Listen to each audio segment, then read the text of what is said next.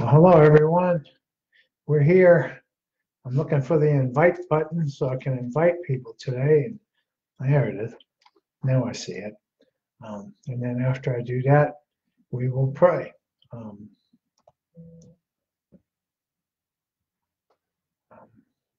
see, Mary. Right. Rayburn. Right. And we'll start praying. Father, I ask you to bless our time together. I ask you to be with us. I ask you to be with all those, Father, that are trying to come to the study tonight. And I ask you to be with us and just teach us about you. We want to know you better, and we want to know about you too, but we really want to know you. So I thank you for that in Jesus' name. Amen. Today we have Laurie and Mike at the safe place. Everybody else is home. So, and then I appreciate y'all being at Gary's here, and Marie Chagnon in Montreal. No, in Laval. And then Donna's here and Strawberry's here. Okay. Well, we're picking up at John 12:47. We're going to back up a little bit. Jesus said in, let's see, 42 and 43, said, nevertheless, even among the rulers, many believed in him. But because of the Pharisees, they did not confess Jesus, lest they should be put out of the synagogue, for they loved the praise of men more than they loved God. We talked about how sad that was, but it's a truth. It's out there. And then in verse 46, Jesus says, I have come as a light into the world, so that whoever believes in me should not abide in darkness. Hi, Mary. And now we're in verse 47. Well, when we talked about that last time, so how can we get to the place where we still will not abide in darkness? It mostly just happens when we believe, when we be actively living in him. Hey, Lacey. And when we consistently live in the spirit, not after the flesh. Jesus is the light. In verse 47, if anyone hears my words and does not believe, I do not judge him, for I did not come to judge the world, but to save the world. Recently, I was talking to someone who happened to be a homosexual man. He was on my case because I had the audacity to call homosexuality sin. He tried to quote this verse to me, and he said I was judging him and that Jesus didn't judge. And I replied that Jesus didn't judge, but he will. People confuse the role of Jesus in his 33 years on the earth with his continuing role as the King of Glory. There will be a judging time. And there will only be two possible verdicts, innocent or guilty. People who are guilty will not be sentenced to death, because those who will be guilty are those who have remained dead spiritually, not having ever received the life of Christ in salvation. And so those people will have judged themselves to remain dead, and then they would basically be choosing not to go to heaven, but to go to hell. So let's take a moment to address this idea of Christians and judging, since it's a real popular way for people to try to change the topic. And so we're going to go after it right now. Often people confuse the idea of judgment with the idea that it means that the one judging is fixing a value when he or she judges. Nowhere in my thoughts about righteous judgment is there a value affixed to the person who's being judged, even when it's me. If the person truly is a Christian, his and her value will be astronomical due to the fact that the value of anything is its purchase price. And every Christian has been purchased by the life, death, blood, and suffering of Jesus. And this causes every Christian to be extremely valuable. And just parenthetically, if you're a person who doesn't feel like they have any innate value and you're born again, get with somebody that understands value in Christ and receive that for yourself, and renounce the idea that you're not valuable, because all Christians are. In matters of judgment, the person is never the one being judged. Rather, it is his or her behavior that is being judged, and the standard used is what is most important in that judgment. So whatever we use as a ruler To measure something, that standard is the most valuable thing. That's why this verse is in the Word of God. Out of Matthew 7. For with what judgment you judge, you will be judged, and with the measure you use, it will be measured back to you. And also this verse in 2 Corinthians 10:12. For we dare not class ourselves or compare ourselves with those who commend themselves, but they, measuring themselves by themselves and comparing themselves among themselves, are not wise. In other words, if a person's standard about their behavior is their own behavior and not something bigger than themselves, they are not wise according to the Holy Spirit of God, as written through Paul. As Christians, our standard is the Bible. The ones who cry out, "You can't judge me," seem often to miss this point. They think that when someone judges their behaviors or practices, that they are judging them as a person. That's usually because the one practicing the sin often sees himself in terms of the sin. So when the sin is challenged, the person takes it personally. Because, if I think that I'm drunkenness, and you start talking about being drunk and how bad it is, then I'm going to say, hey, quit talking about me like that, because I must see myself in terms of the sin of drunkenness. The hard issue behind the action of loving another person enough to righteously judge his behaviors that he loves the one he challenges. I mean, why else would we put ourselves out like that? Why else would we turn to somebody and say, something that I see is concerning me because I care? For the one, I'm sure that there are those who do devalue others. I've seen them do that, considering them and their sin to be the same thing. I personally try not to do this. My grief in the whole matter usually has to do with knowing the person's potential in Christ and seeing it squandered for some transient earthly pleasure. For the one approached by his brothers in love and having his behavior challenged by those who love him enough to do something that uncomfortable, to in turn judge his brother for doing that, for loving him enough. You have people that judge us for loving them enough to judge their behavior. They fall prey of the very thing that they're accusing the brother of doing. So if someone comes up and says, hey, I want to talk to you about something I've seen, and the first thing you hear is, you're judging me and you're a bigot and all that kind of stuff, then the person calling you a bigot is guilty of what they're accusing you of being a bigot. Isn't that interesting? And so that truly is the sort of judgment Paul speaks about in Romans 14:4 and 10 and 13. Many who cry out, "You can't judge me," seem to camp on those verses and ignore ones like the following that indicate that righteous judgment is indeed correct to do. From the mouth of Jesus, Matthew 7:1-2. Judge not that you be not judged, for with what judgment you judge, you will be judged, and with the measure you use, it'll be measured back to you. And then in Luke 12:57, yes, and why, even of yourselves, do you not judge what is right? And in John 7:24, do not judge according to appearance, but judge with righteous judgment. The truth is that we will seek to treat the Word of God with respect.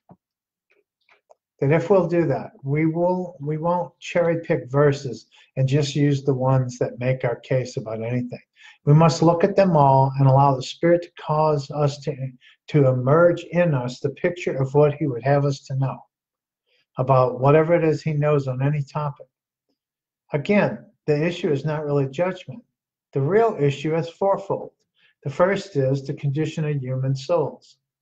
Secondly, strongholds that exist in those souls that impede our growth as Christians and harm others in the process. They harm us and they harm others. 3, whether or not we love one another enough to address those strongholds. And 4, whether or not, when we're challenged by our brethren, we have the humility and courage to self-check, to repent, and approach God to have our souls healed. That's the whole purpose. So just as a rule of thumb, if I feel something, okay, Marie is primarily a French-speaking Canadian, and so I'm going to try to talk a little slower. Marie, I get excited about what I'm doing, and I talk too fast. I'm sorry. So I'll go over that again. So the whole idea about judgment, whenever you hear the terms, don't judge me, or you can't judge me, or stop judging me, basically it's really a fourfold issue. The first is the condition of human souls. Without Jesus, it's a wreck.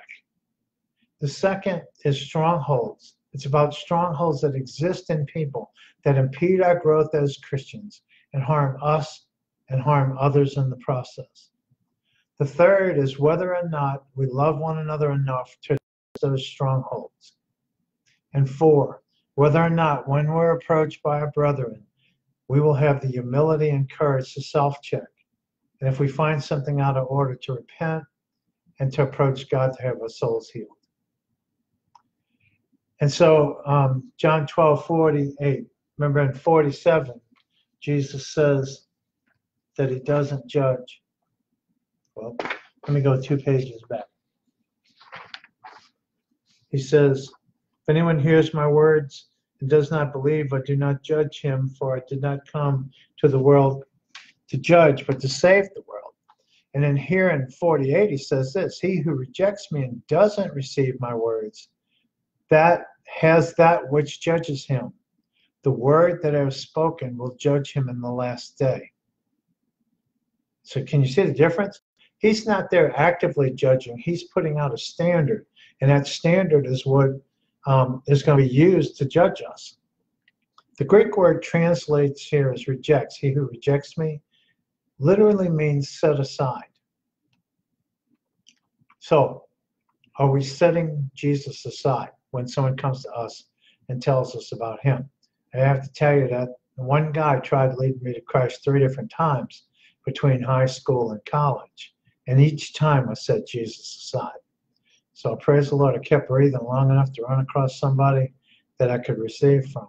I did go back to that guy and told him 3 times, you were right and I was wrong.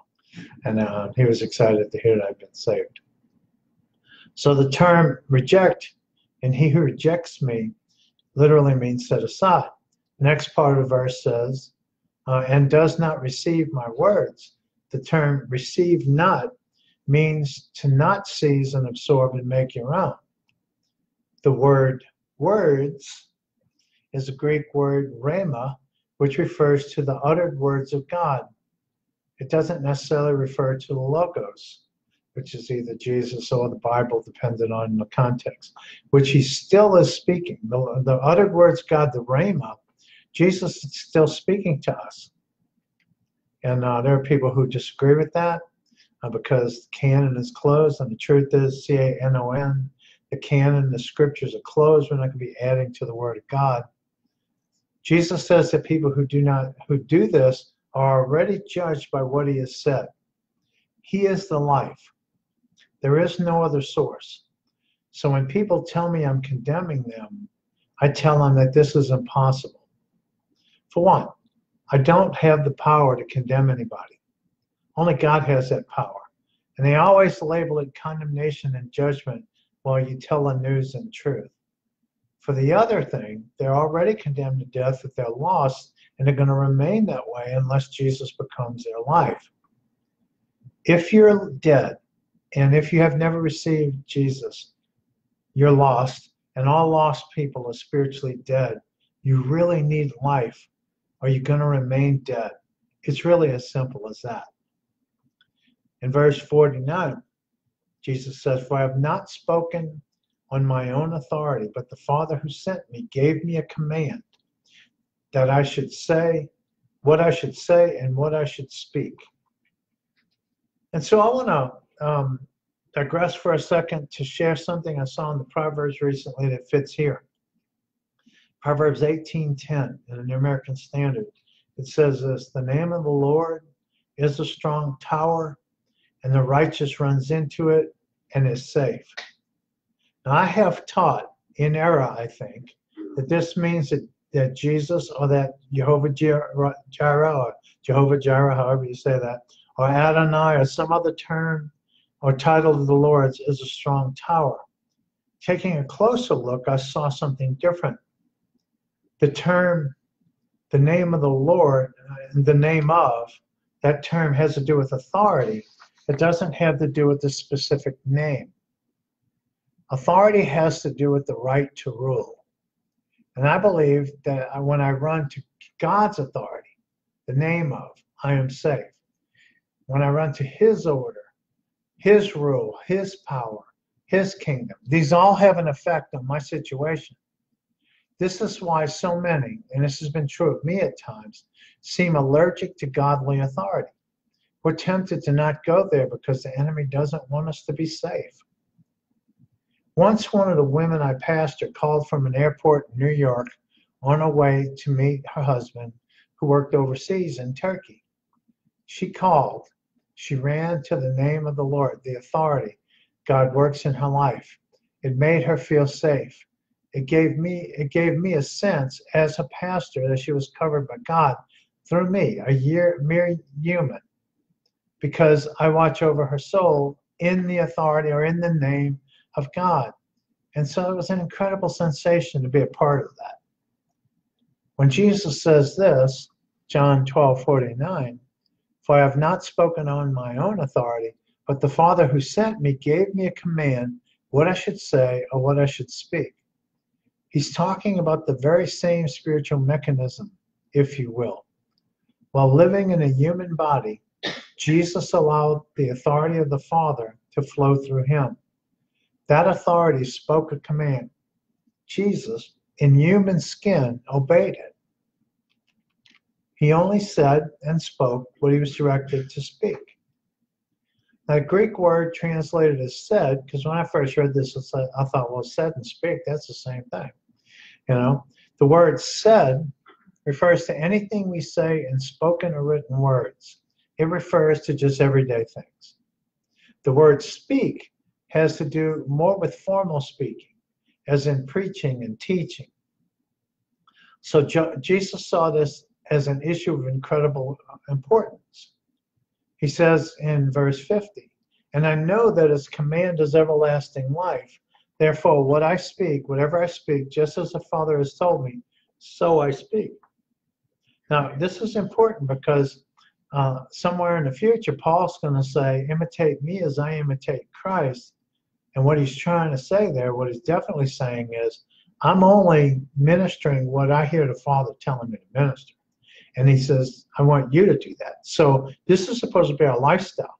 Our lifestyle is supposed to be in the name of, in the authority of the one who we belong to, the Lord. And so that's why we shouldn't just go about just because something looks like a good thing to do in ministry, that we don't necessarily do that. It's a mind-blowing concept to me because we're called to imitate Christ. Considering what Jesus said in John 12:49, that when we imitate Paul as he imitates Christ, it means that we are to speak only what we are told by the Father to speak, and to say only what we're told by the Father to say. Now, when we do that, we'll be communicating. And so in the first part of John 12:50, he says, I know that his command is everlasting life. So the word life here is the Zoe life, Greek word that means perpetual life that comes from heaven. The Bible says in Romans 8:6, the mind set in the flesh is death, but the mind set in the spirit is life and peace. When we consistently walk in the Spirit, just whose word should be, in theory, flowing through us?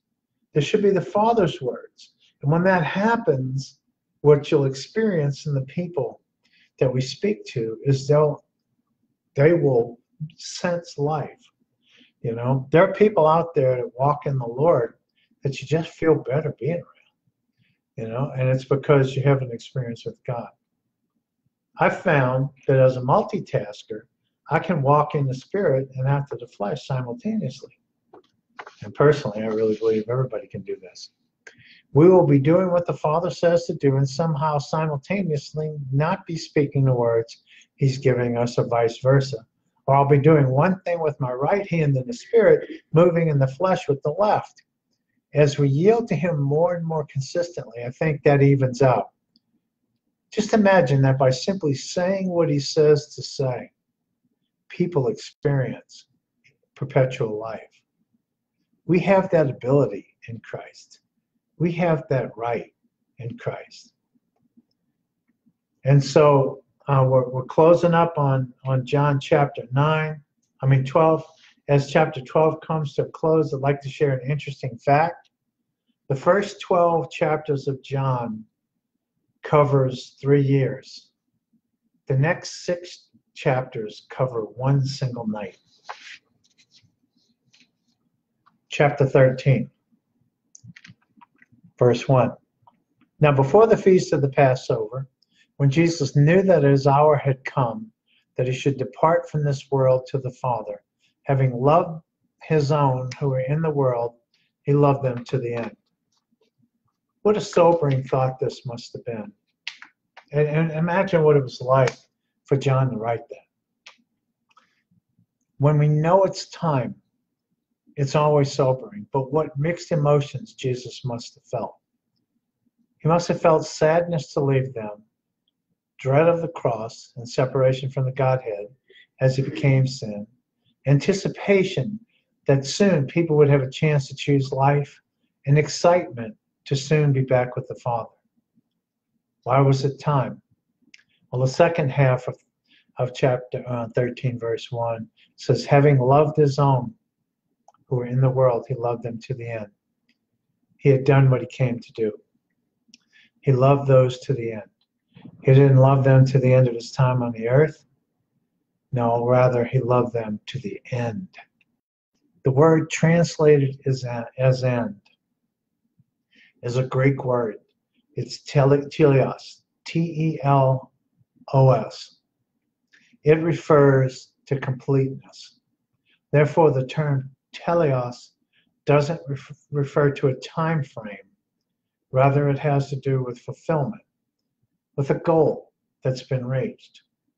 So Jesus loved them to the end. He loved them to the point of finishing what he wanted to accomplish. It signifies that he took them to the exact place in their growth, development, knowledge, faith, and so on that the Father told him to take them. In other words, they were fully equipped for what was about to happen, no matter how they felt about that, because what Jesus did was complete for them. I believe Jesus does this through the Spirit with us all the time. He brings us to teleos for different events and issues. Sometimes someone will be on the brink of a burst of healing or freedom, and it'll be his or her teleos for that. Sometimes I can just about smell it, spiritually speaking. I know it's about to happen. What a cold time. I mean, I've been in ministry and be mentoring somebody, and somebody, I've seen it before. The person we're mentioning to will walk out the room because it's one of those points. It's one of those times. We were ministering deliverance on the porch, a deck one night to my friend Mark's next door neighbor, and she had all kinds of demonic interference in her life. And at one point, she said, "I'm going to throw up." And Satan will often lie to us and tell us that we're going to be sick, or we have a headache, or we can't hear, or we want to kill somebody in the middle of a session like this. So I just called its bluff. I said, "Well, go throw up, Go over and hang over the railing there and throw up." And she went over, and I turned to Mark, and I said, "She's fixing to get free." I could just feel it. She was going to stick it out. She wasn't going to quit. You know what I mean? You could just sense something's going to happen. And there are times when you're ministering this and this is the time that God is going to complete this right now. And so that was a cool time. And so now before the feast, we'll repeat verse 1.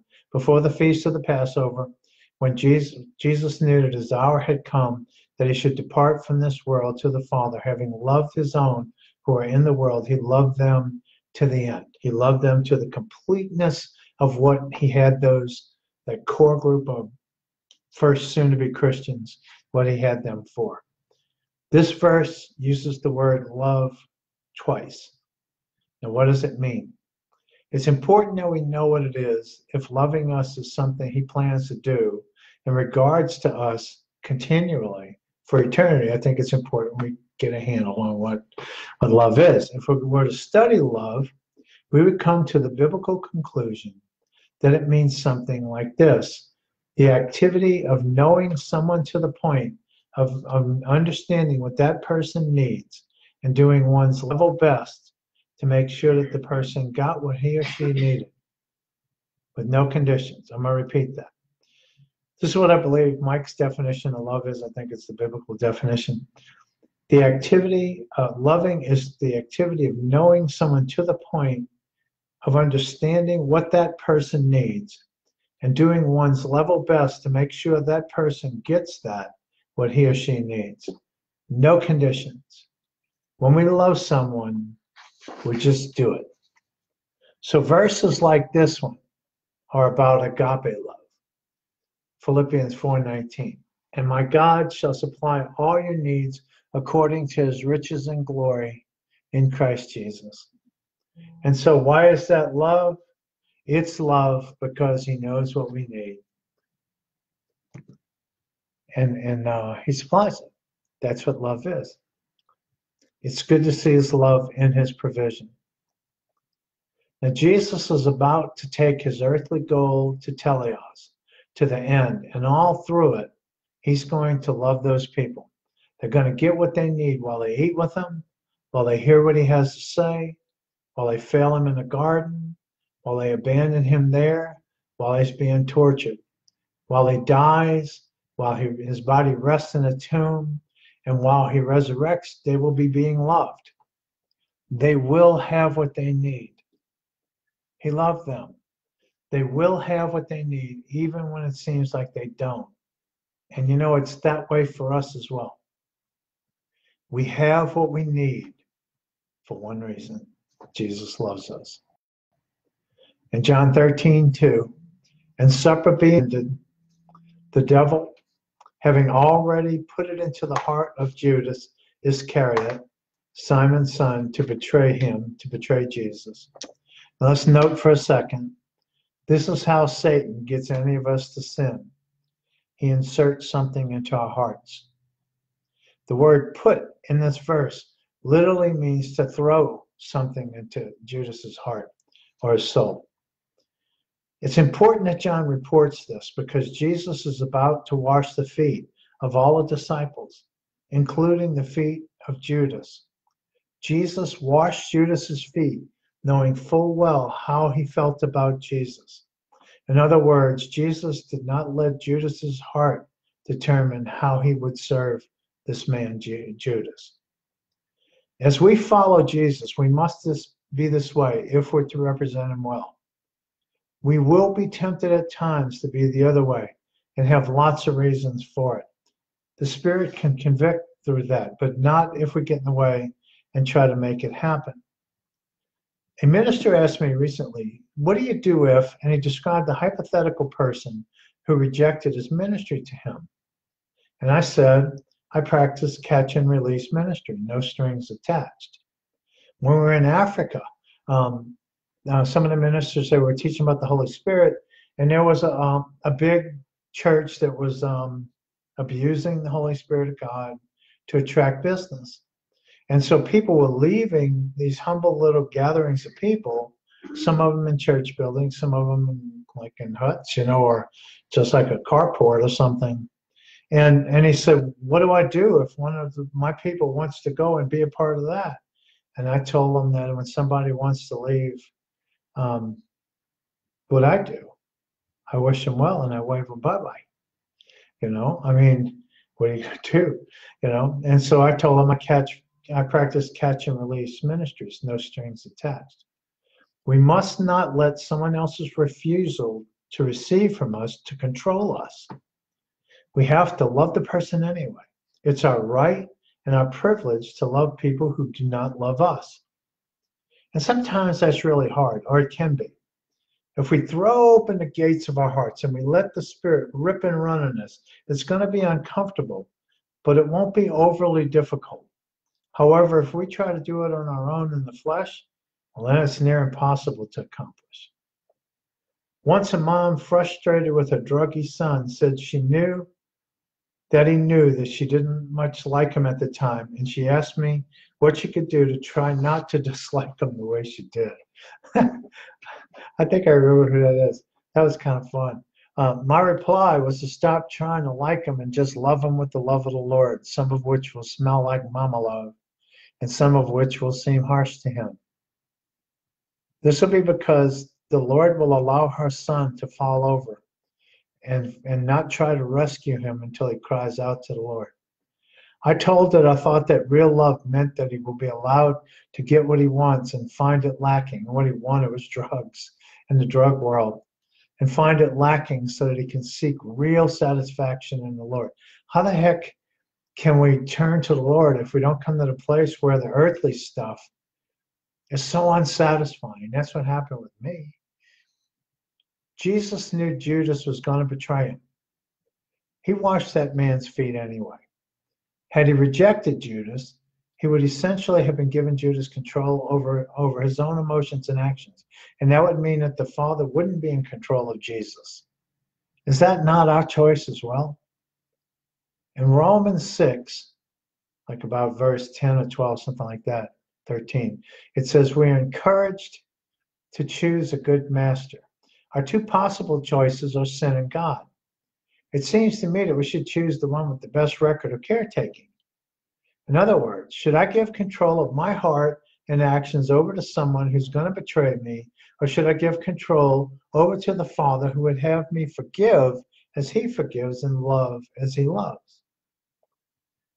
And so on supper being ended, the devil, having already put it into the heart of Judas Iscariot, Simon's son, to betray him. At first glance, this is a bit misleading. In the original Greek, apparently the meal hadn't started, but the food had been prepared. It was on the table. This is what the term supper being ended means. It's important because this is the Passover meal, and that's their point for being there that night. It's important to see this because Jesus is the fulfillment of Passover.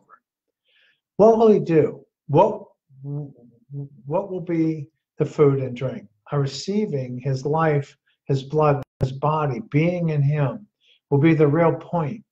So the ritual of eating that meal this time will not be as crucial as it had been in times past. It's also important that we can see the intervention of the devil here. He puts things in our hearts if we allow that. So there was Judas, something had been put into his heart to betray Jesus. Now we're going to see Jesus in verse 3, knowing that the Father had given all things into his hand. So here we have the Father putting something into Jesus' hand, and that's juxtaposed against Satan putting something bad into Judas' heart. Knowing that the Father had given all things into his hands and that he had come from God and he was going to God. And this is crucial for us to see too. Jesus knew something. A lot about our lives is determined by what we know to be true, not what we suspect, what we know, and how we handle that. What did Jesus know? He knew that authority to accomplish had been granted to him from the Father. It's very important for us, especially when we feel out of control, to think about, okay, what can I do? What do I know? And if the fallback has to be this, it's a good fallback. I know that God loves me and he's got me. And so that's something that I know. And so Jesus knew that the authority to accomplish had been granted to him. The Father gave it to him. The Father had given, it says. The word gave or given is the Greek word didomi, D-I-D-O-M-I. And one really delicious definition of this to me is the word adventured. So let's look at that sentence like that. Jesus, knowing that the Father adventured all things into his hands. Sounds different, doesn't it? Jesus knew that God the Father had given him all the authority needed to accomplish his mission. But even more than that, all things were literally his. And this is referenced several times in the Word. In Matthew 28:18, Jesus came up and spoke to them saying, all authority has been given to me in heaven and on earth. And in 1 Corinthians 15:22, as in Adam all die, also in Christ all should be made alive. 1 Corinthians 15:27, for he, God, the Father, has put all things in subjection under his, Jesus' feet. But when he says all things are put into subjection, it's evident that he accepted who put all things in subjection to him. And in Romans 11:34-36, for who has known the mind of the Lord, or who became his counselor, or who has first given to him that it might be paid back to him? For from him and through him and to him are all things. All things belong to him. To him be the glory forever. This then is the Father taking authority back from Satan, in whose hands Adam had placed it. Isn't God different? He did that by being submissive to death. How did we die? We reach for life outside of God. How do we get real life? Jesus dies, and then we die in him. This is a supernatural thing. It has an earthly effect on us and an eternal one too. So in John 13, we see this. Jesus, knowing that the Father had given all things into his hands and that he had come from God and was going to God, this very same dynamic is available to us right now. When we walk after the Spirit and not after the flesh, the Father will release us into arenas of authority. It is always his authority being imputed or given to us. All godly authority is granted. It's never seized. And to this day, Jesus apportions to us authority as he sees fit. For instance, if the Lord ordains one of us to lead someone to the Lord, God grants us that person. It is his authority to work through us. That is our realm to move in fully. This is why it's grievous to not fully move in the realms granted to us by the Father. What a waste. And what a waste of the worst sort. It's spiritual waste. Nothing makes me crazier than this. When we move in that authority, the dynamic Jesus speaks of here is supposed to be at work in us. He grants us something of his. It comes from God through us, and we must go back to God. Now, one time I was in a prison. It actually happened to be as a minister. I was in a prison in Fort Worth, not too far from here, about 25, 30 minutes from here. And we had some guy, a big name speaker was coming, and he was late. And they wouldn't tell us how late. Well, the prisoners were being held in a place where they couldn't get to their lunch. Lunchtime was coming. They were getting real restless. And I went up to the guy that was in charge of the group, and I acknowledged his authority. I said, I know you're, whatever the title was, the captain or whatever, for that group. I said, why don't you speak? Or why don't you get someone else to speak? And let's give the gospel to these guys because we're losing them. And he was afraid to make a decision. So I pulled him aside and I said, look, has anybody ever talked to you about what authority is? He said, well, yeah, I know what authority is. I said, well, I'd just like you to see this. The ministry we're with was Bill Glass Ministry. Bill Glass Ministry got his authority from the Lord to go in, and that authority worked through all of us to evangelize in prisons. And I said, and they have given you authority to make decisions about what's happening right here. I said, so I'm not asking you to be rebellious or break a rule. They have given you the right to do this. And look at those guys' faces. They're starting to shut off. And because they were thinking, you know, they wonder what they wanted. And so he says, well, I don't know anyone that's ever spoken in a prison. And I said, well, I didn't come up to you and tell you this so you would pick me. But at the time, I was teaching or preaching or whatever it was I was called in a county jail in Houston, Harris County Jail, once or twice a week. I've been doing it for 3 years. I wound up doing it for 4.5. I said, I could do this. And he goes, go. And I said, I'll make you a promise. If the head guy ever shows, I'll stop right where I am and I'll hand the baton off to him. He said, all right. So I wound up telling the story. And here's a story I'm not going to mention, but Sean knows the story real well. And the guys were just hanging on it, and I threw down the gospel fairly hard, and a number of people responded to it. But what was really exciting about it was after they ate, I spent the whole day there. People kept calling me over to tell me about when they did what the story was about. And it was kind of fun, you know, but it wouldn't have happened if the guy hadn't used his authority, if he had wasted his authority. I don't know if these men would ever come to Christ. So maybe they would have, but I know for sure they did, you know, that day. And so all this reminds me the way it works. God apportions, he apportions authority, and then it comes back up to him through the people. And it's like this. So one day when my daughter, who's got two little kids of her own now, was sitting in the bathtub as a little bitty kid, she says, "Daddy, where does this water come from?" Well, I don't know if y'all know it, but I have a bachelor's degree in geography, so I like stuff like that. So I told her about the water cycle. And this reminds me of the water cycle. Water evaporates from the earth. It comes up. The sun, S-O-N, S-U-N, I don't know, heats it up. It goes up into the clouds. And then it condenses out and it falls back to the earth wherever the Lord says that it's supposed to rain. And then the water evaporates from the earth, and it happens over and over again. Can you see the pattern? Jesus, knowing that the Father had given all things into his hands and that he had come from God and was going to God. When God gives me a role or a person or a blessing or a realm or anything, I must give it back to him because it's his, not mine. Romans 11:36 through chapter 12, verse 1 says this: "For from him and through him and to him are all things. To him be the glory forever. Amen. I urge you, therefore, brothers, by the mercies of God, to present yourselves a living and holy sacrifice, acceptable to God, which is your spiritual service of worship." This is because everything belongs to Jesus. We must give it back if we're to walk in obedience and power.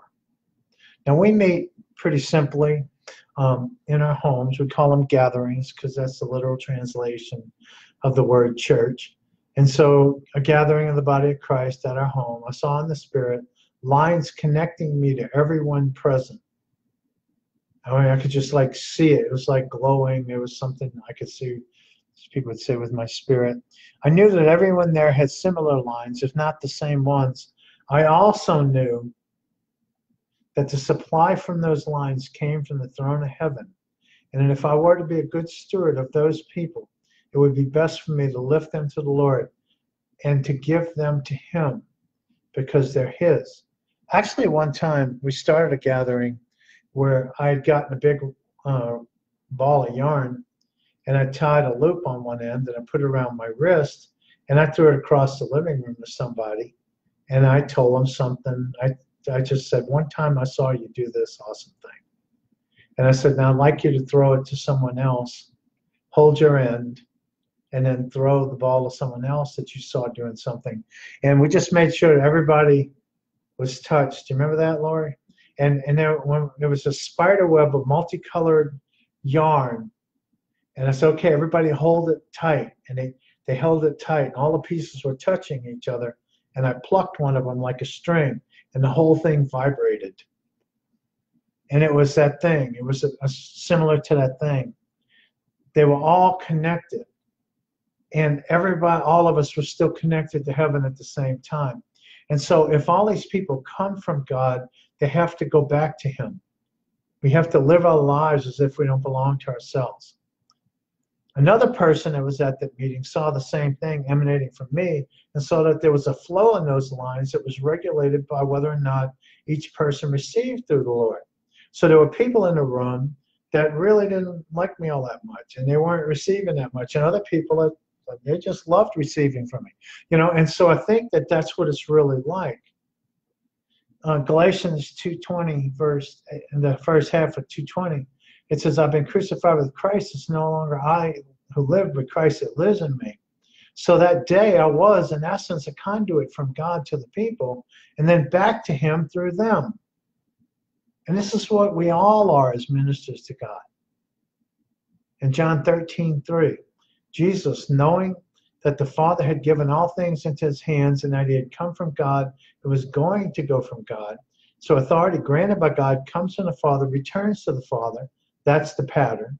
How does Jesus practice that? He practices it by serving the Father, by serving the people. He stops observing the pattern of the feast, and he washes people's feet. He arose in verse 4 from supper, laid aside his garments, took a towel, and girded himself. Now, this is significant.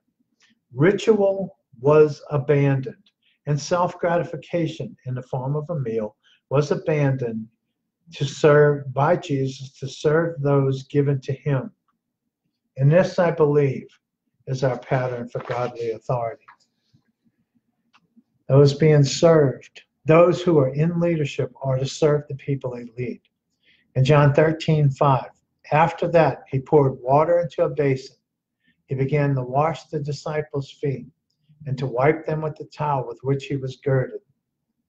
Additionally, he doesn't let the hearts of those people determine how he's going to serve them. He knows Judas will betray him, and he still washes that man's feet. Now, one of the lowliest jobs for household servants was that of the slave who did the foot washing. This was symbolic of the cleansing ministry of Jesus, and it was an act of great humility.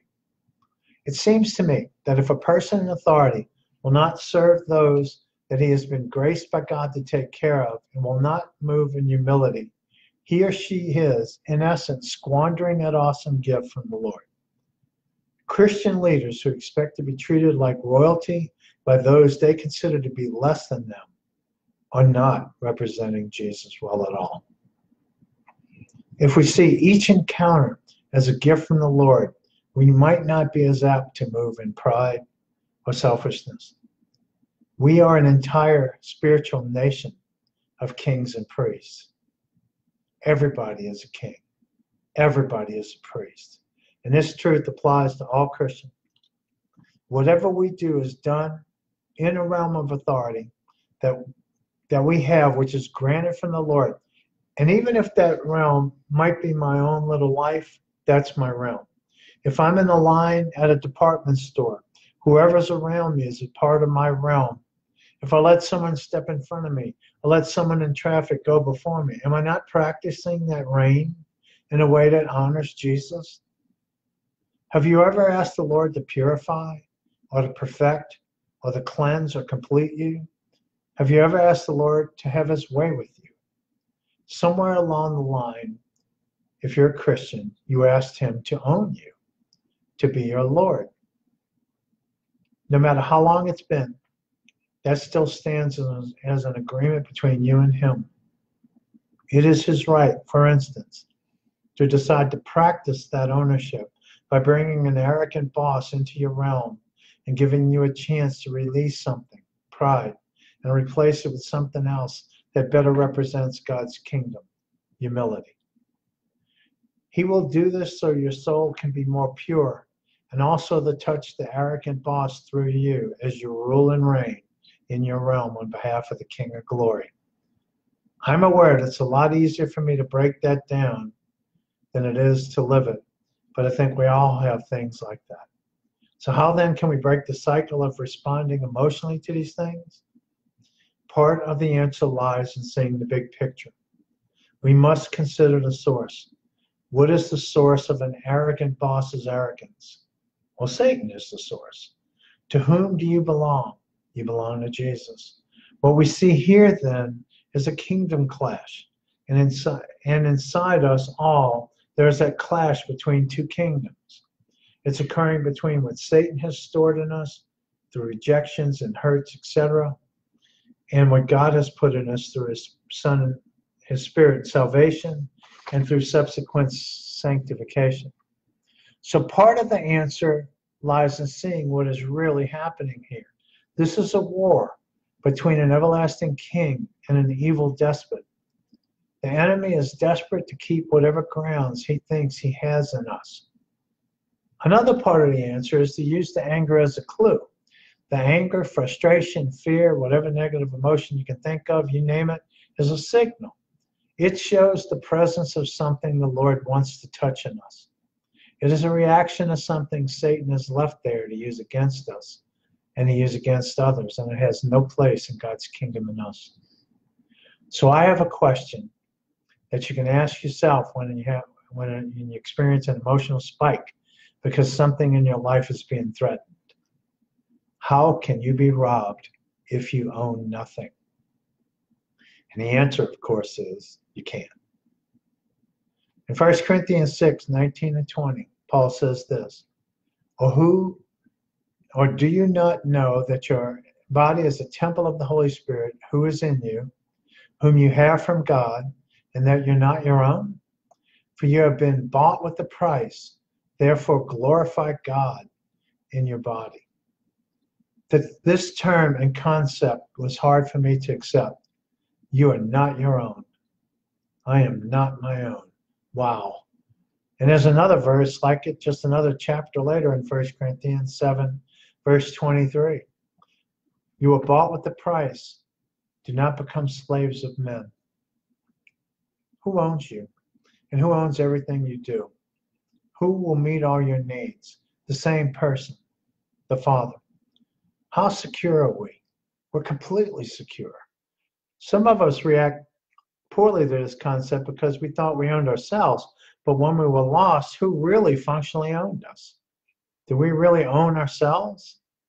In Ephesians 2, it says that we walked in obedience to the course of the world, to the prince of the power of the air.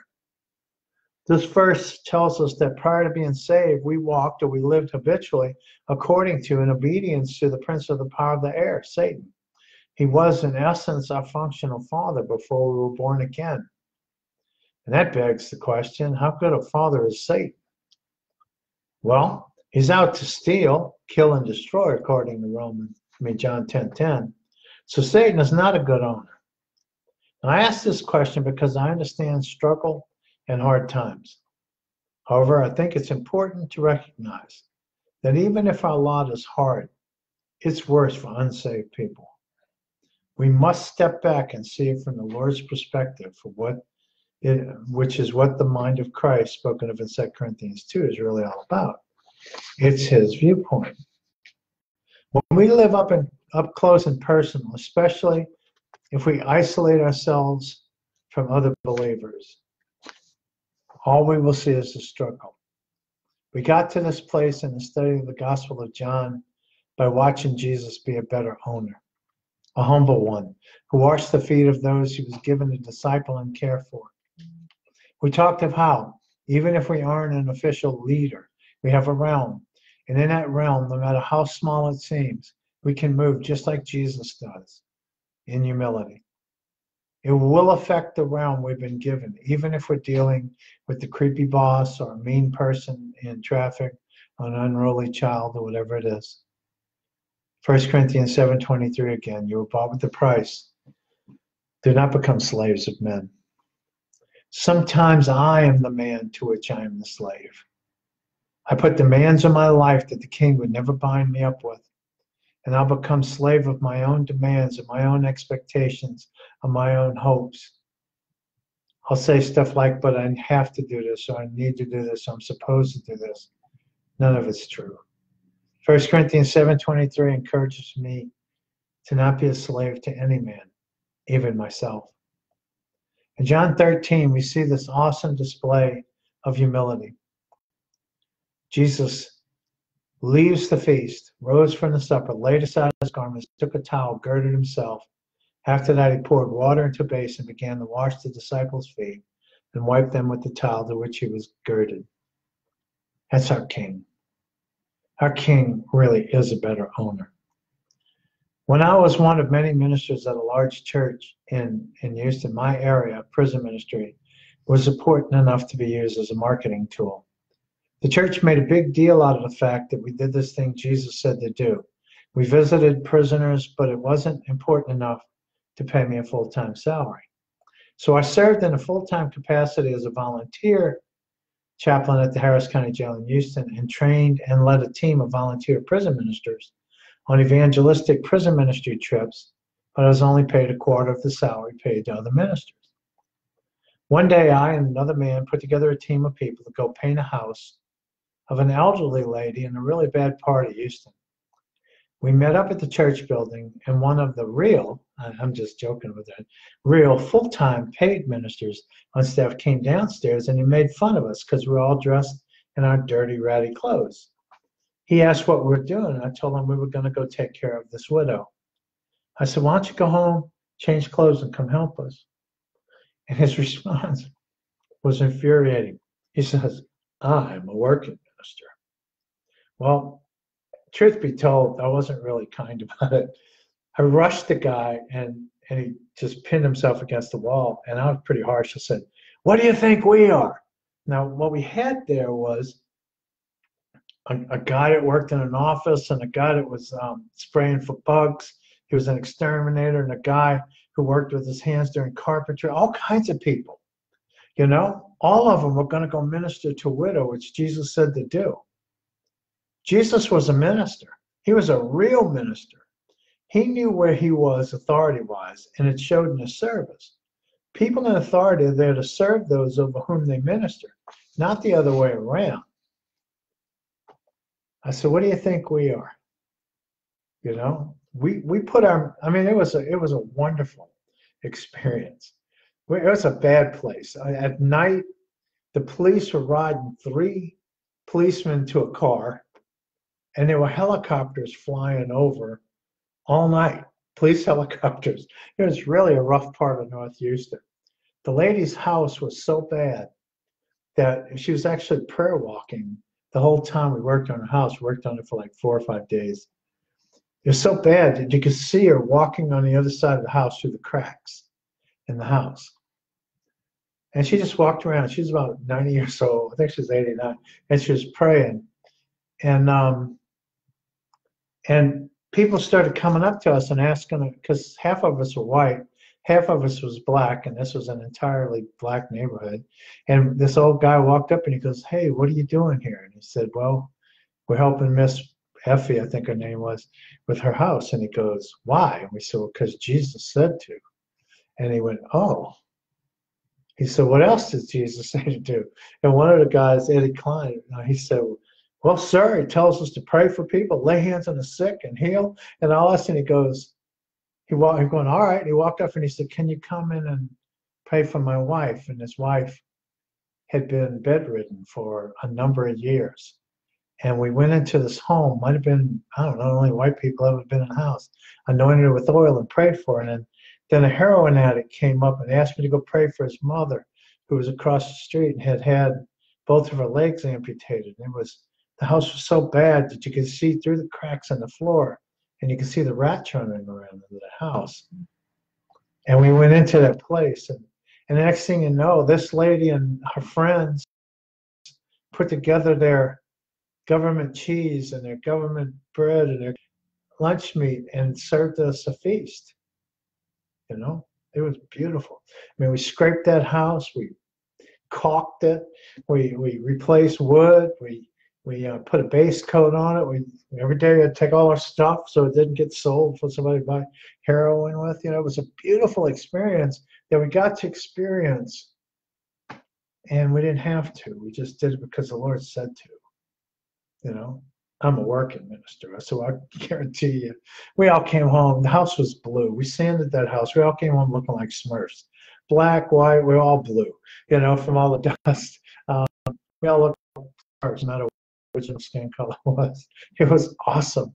When we were done, the lady was just crying. The government was going to take her house away because she signed it over to HUD. And because it was in poor shape and she couldn't afford it, she signed it over because she couldn't afford it. They were going to take it away from her. She was born in that house.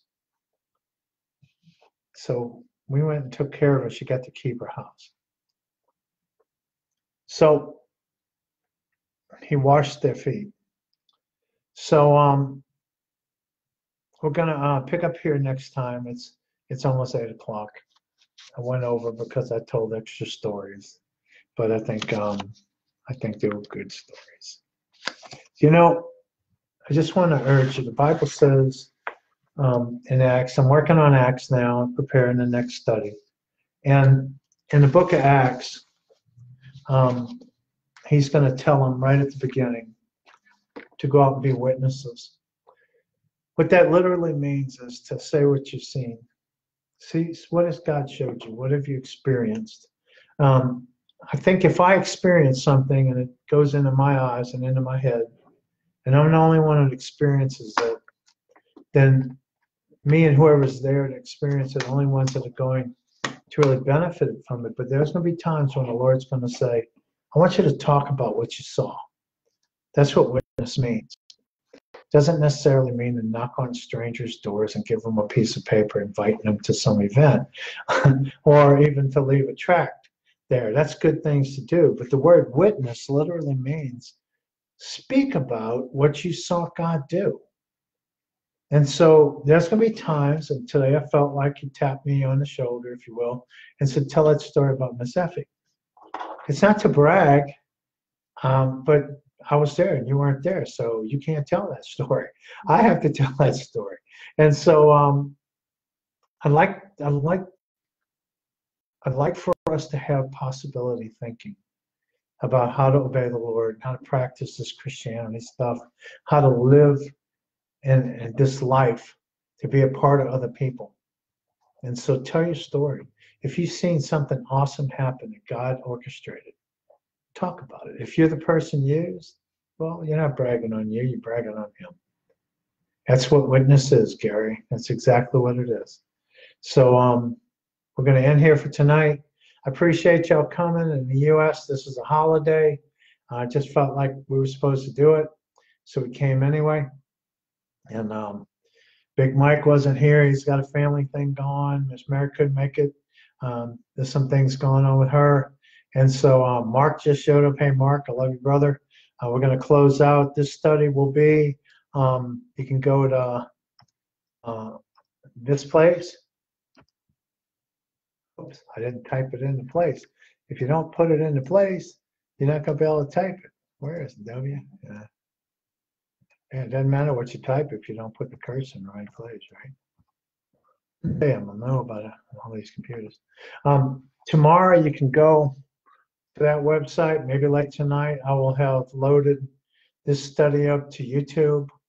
I pull them off Facebook, put them on my computer, send them off to YouTube. That way, Facebook scrolls by pretty quick, but you can always find these things easily. You can go to the videos. The newest one's always the first one. Also, there's about 230 some odd articles there. I appreciate the support. Y'all being here is support. So I praise God for that. I'm going to pray. We're going to head on home. We have to clean up. We cook supper. I got to go home today, be home today and cook supper while Laurie worked on her school stuff. And now I got to go clean up my mess. I love you guys. Let's pray. Father, I ask you to show us what our realms are that you have given us. You've given authority to us. We saw that in Matthew 28, that Jesus says, all authority has been given to me, and now I give it to you to go out as you are going to make disciples, baptizing and teaching. And whatever our realm is, that you show us what that is, that we have the right to rule and reign in it. We have the right to speak to it. I ask you to speak to us and guide us about when to say things and when to be quiet, when to do things, when to do nothing, how to approach people. I ask you to show us how to love the way you love us. And I ask you, when we're the leader in those realms, show us the opportunities to serve those other people. I thank you for that. I praise you for it. Thank you for your word. And I thank you that that you touched the hearts of someone on Facebook to let us have this technology, to teach this way and to learn this way and to communicate, be a community this way. In Jesus' name I pray it. Amen. Amen, you guys. I love y'all. You know, you see somebody stuck on the side of the road and you think you're supposed to go, that's your realm, baby. Rule and reign. Serve somebody. See y'all later. God bless y'all. Love y'all. Bye-bye.